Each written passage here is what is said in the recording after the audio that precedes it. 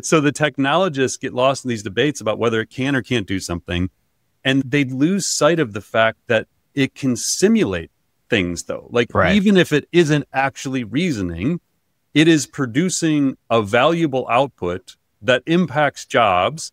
It simulates behaviors and emotions and actions at or above a human level, and it creates the perception of these abilities. So whether it can or can't do the thing, it really doesn't matter, because we have to be humble enough to realize we don't even understand how the human brain is doing reasoning. And maybe it's not actually that different than the way we do reasoning. Right. I kind of get annoyed with that stuff. But so just to dive real quick into the actual essay. So it says, we naturally anthropomorphize objects around us. We name our cars or feel bad for a robot vacuum stuck under furniture. The article continues, my mom and I waved bye to a Waymo the other day. It probably has something to do with how we're wired. The difference with ChatGPT isn't that human tendency itself.